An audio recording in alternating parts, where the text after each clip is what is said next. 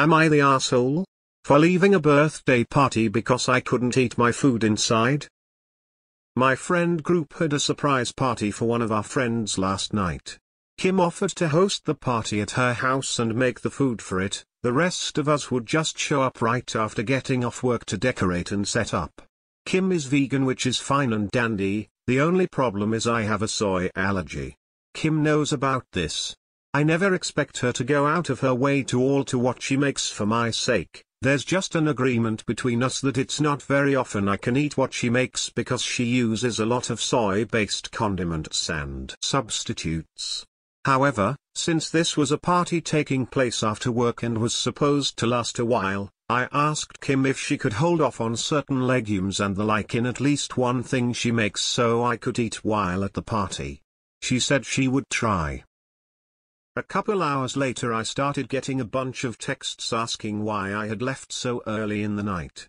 I said it was because I was hungry, but some of our friends kept pushing because they had seen me come inside with my pack after saying I was grabbing food, so I was honest with them that it was because Kim told me to go eat in my car. Some of our friends are split now and think Kim should have been willing to be flexible since it was at night and really cold outside, and others are siding with her.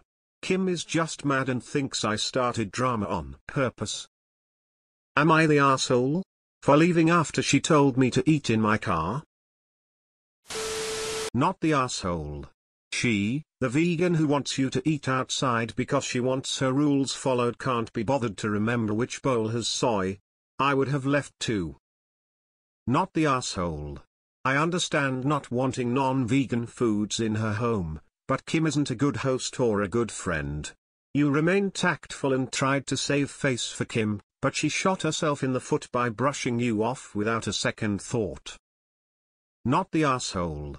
Kim was incredibly inconsiderate here in several ways, only having mashed potatoes for you in the first place, not paying enough attention to keep track of the one thing you could eat, and placing her dietary choice over your allergy and asking you to eat outside, even though the only reason you were eating your food in her house was because of her fuck-up.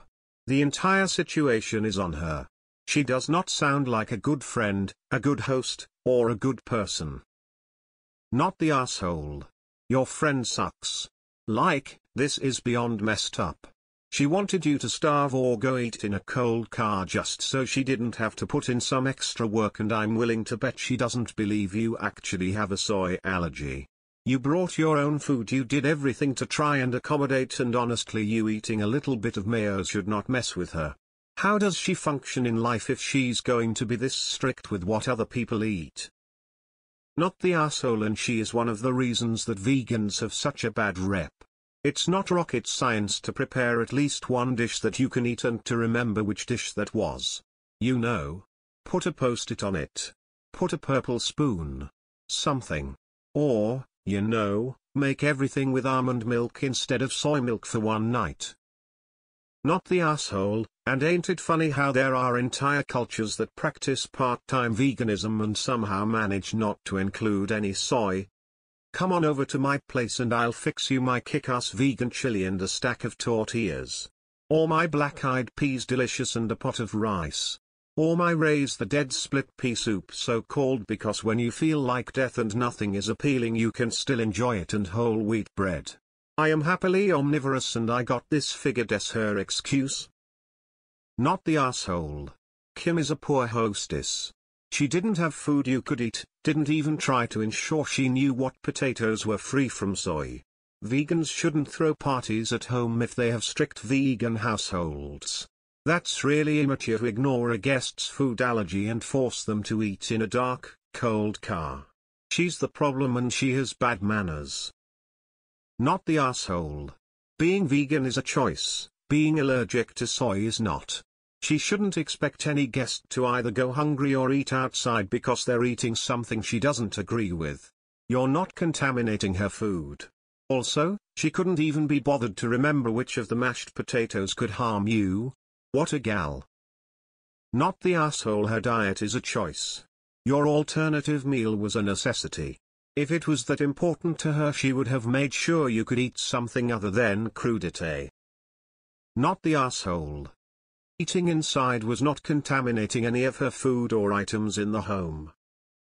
Not the asshole. She knows you have a soy allergy and she made one thing you could eat, if you were okay with the 50 odds of ending up eating the allergen-containing option. Then, instead of feeling bad for her mistake that left you without anything to eat, she told you to go eat your own food in your car. She was hell of rude and the type to give vegans a bad reputation.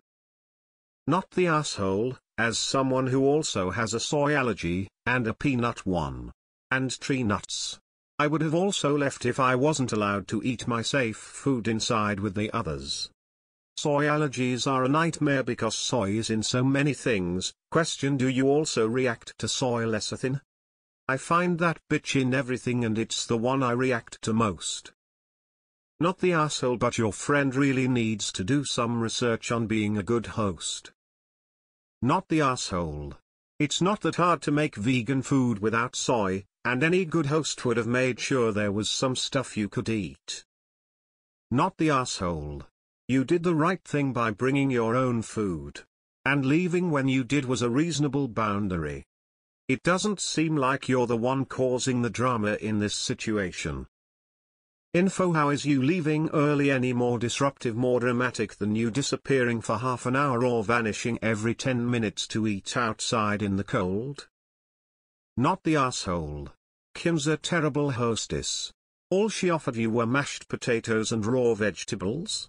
That's bull. And why didn't she make completely vegan soy-free mashed potatoes?